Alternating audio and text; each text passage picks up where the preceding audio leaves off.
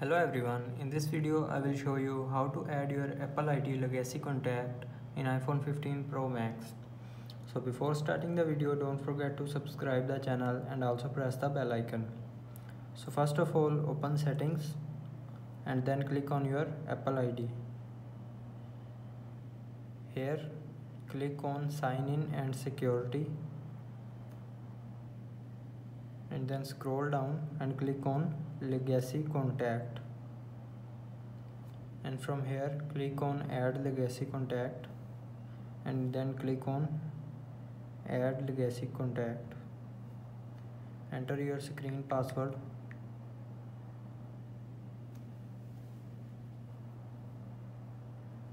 and from here select a contact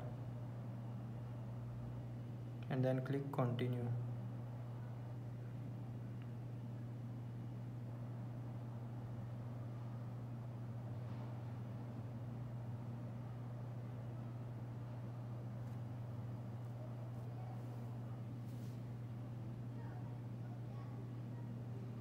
And now you can give them a hard copy of access key, or you can send them the access key by mail.